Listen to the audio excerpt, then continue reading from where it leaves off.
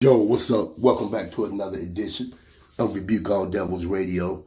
And this story right here, man, this is coming out of Fox 5 News. Damn. Alex Abraha mauled to death by dogs during alleged break-in. Man, brother, what a sad way to go. And we know one of the 10 commandments is thou shalt not steal. A Georgia man returned home to find that his two dogs had mauled Alex Abraha to death. According to Atlanta Fox 5 News, the homeowner found Abra's body on his front porch in Noonan on the morning of September 24th. Authorities said that based upon the evidence inside the home, Abraha had been inside the house when they believed he was mauled by the owner's two pit bull terriers. The 21-year-old made it outside the porch, where he was later found deceased by the homeowner. After finding Abraha dead on his porch, the homeowner called the police to report a dead man on his property. Coweta County Sheriff's Office deputies arrived at the home around 10:30 a.m.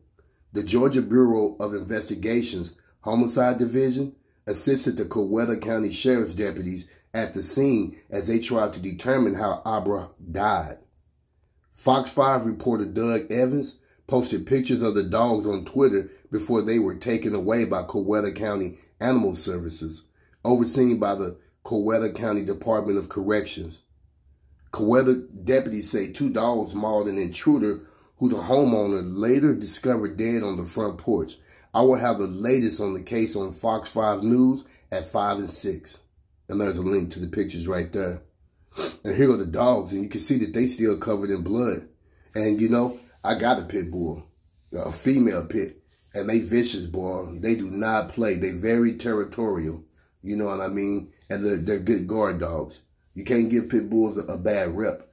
And a lot of people have dogs, no matter what kind of dog, just for that reason, for protection, to alert, you know, dogs bark in the backyard if they see something, hear something, you know.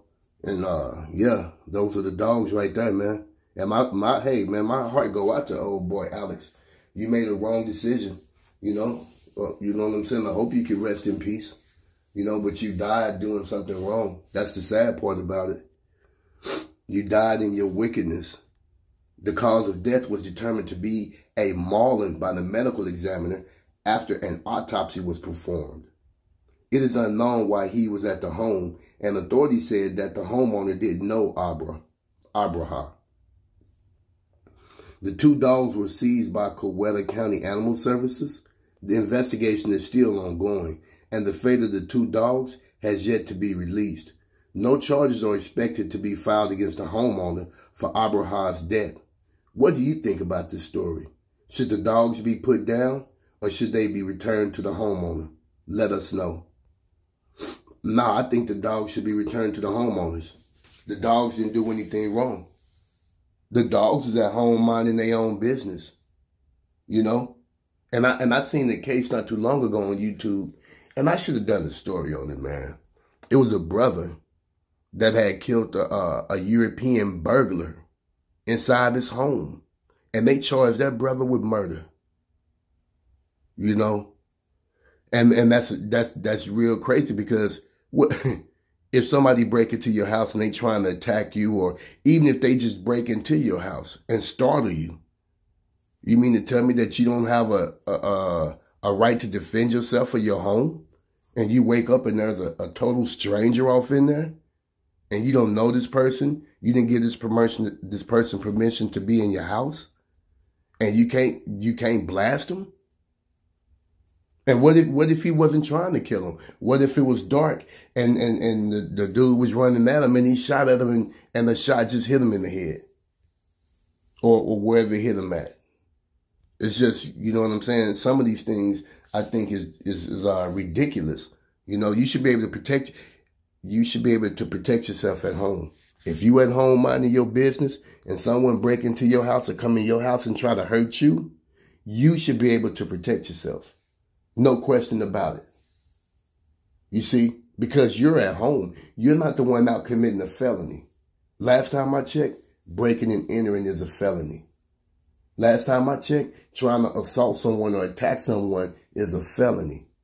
So how can someone commit a felony by breaking into your house and then try to commit another felony by attacking you, and then you get in trouble for their conduct? How all of a sudden are they the victim now? So, you know, these things is a trip sometimes, man. And, you know, I sure hate that the brother had to go out like that, but it's not the dog's fault. Yeah, I tell you what, my pit be in the house when I leave, right along with the house alarm. So if the pit bull don't get you, the police go get you. With that being said, drop your comments down below. Don't forget to like, subscribe, and share. Don't forget to click on that notification bell. And also, if I'm at home and you try to come up in here, I'm going to get you. You know what I'm saying? And then the police going to come get you. Because after I get you, I'm going to call the police on you. You know what I'm saying? Let them know exactly where you at. You know what I'm saying? And they going to come get you. So, and the moral of any story is crime does not pay. Get you a job and go to work like the rest of us and make your money. And then guess what? When you make your money legally from the sweat of your brow, man, you can buy anything you want. And you can enjoy the fruits of your hard labor.